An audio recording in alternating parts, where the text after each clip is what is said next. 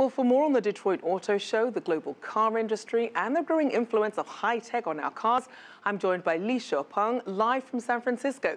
He's the Chief Technical Officer from IngDan, a firm that specializes in the Internet of Things. Welcome, Shipeng. Hi, Michelle. Now, a person going to see the latest gadgets at CES may not necessarily be in the market for a big-ticket item like a car. So what is it about shows like CES that's increasingly drawing car makers? I think just as the rest of the Internet of Things industry, car is no exception. As one of the most important things around people, the car industry is really transforming to more intelligence, more autonomous driving in the technical sector. So that's why so many car makers are now actually going CES, to find more technologies, more suppliers there.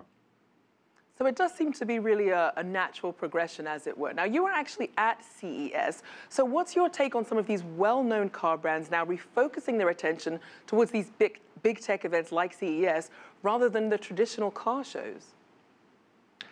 I think one of the important things is nowadays is about artificial intelligence.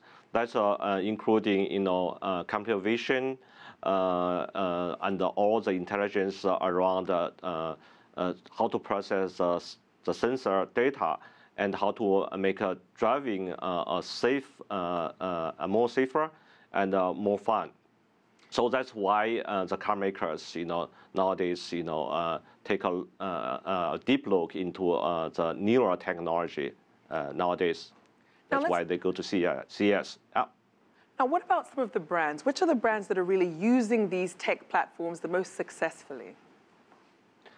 I think some of the traditional car makers, I saw Hyundai, I saw some Japanese cars, and I saw Volkswagen. They are really big in this space. Now, you also have a lot of brands competing for attention at tech shows. It's a really sprawling space there. So does that make it harder or easier for car makers to really stand out at those sorts of events?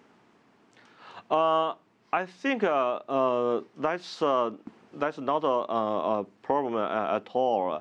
I think the traditional car makers, they still go to the auto show, but in CES, these cars, especially newer cars with new functions, they really stands out.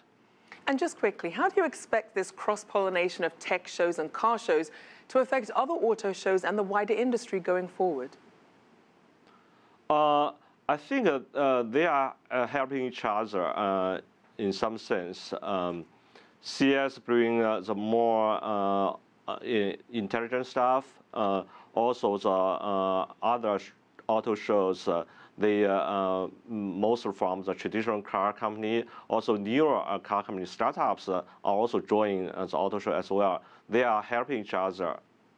Well, it definitely seems auto shows will have to step their game up to compete. Thank you so much. We'll have to leave it there.